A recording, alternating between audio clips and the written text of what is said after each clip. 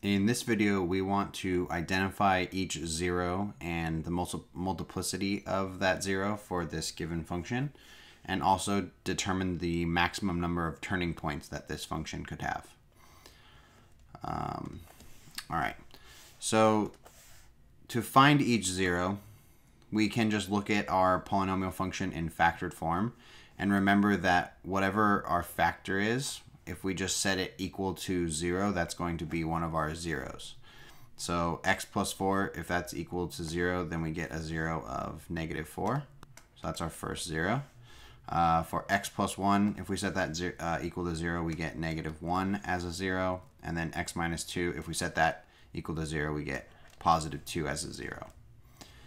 Now, multiplicity just means how many times each 0 occurs. So it's basically the exponent of whatever our factor is, right? So if we have x plus 4 to the second power, this 2 here, that's the multiplicity of our 0 of -4. So -4 has a multiplicity of 2. X plus 1 is to the 4th degree, so -1 has a multiplicity of 4. And then x minus 2, it doesn't look like it has a power, but really it's being raised to the 1st, so its multiplicity is 1.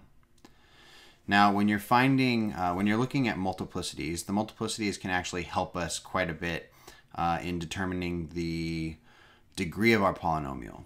If all of our factors are linear factors, meaning the power inside of our factor is just 1, then we can find the degree of our polynomial by adding our multiplicities. So this, when we add, would be 7. So this is a 7th degree polynomial. Now, why is that important? Well, that is going to help us determine the maximum number of turning points. So to figure out the maximum number of turning points, it's just n minus 1. So it's just the degree of our polynomial minus 1.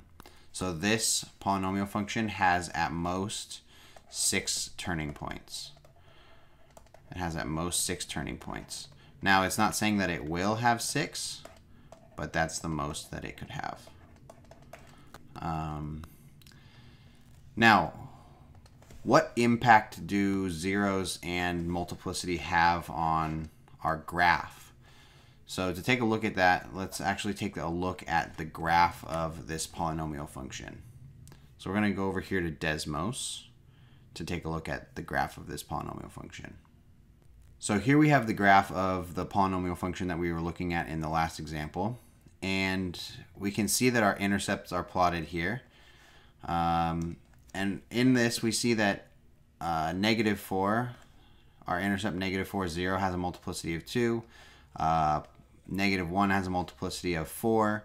And our intercept at 2 has a multiplicity of 1. So how do the multiplicities affect our graph? Well, in the short of it, if you have an even multiplicity, what's going to happen is it's going to cause your graph to just touch the x-axis. So as your graph comes up to the x-axis, it will touch at your intercept and then curve back either down or up depending on the direction that it's coming from. So we can see that both here at -4 and at -1, both of those have an even multiplicity.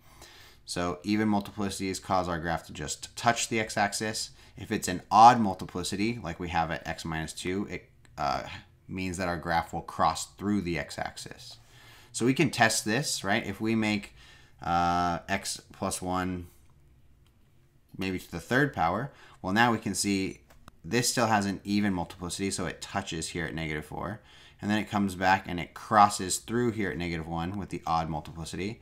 And then it comes back up and touches here at 2 with the odd, or sorry, not touches, it crosses through here at 2 with the odd multiplicity. Whoops, here we are.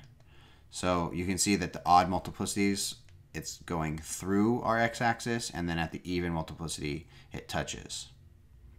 So that's the effect that multiplicities has on our graph. Even multiplicities cause our graph to just touch, like we see here at -4, and odd cause them to cross through, like we see here at -1 and 2 after we made this change.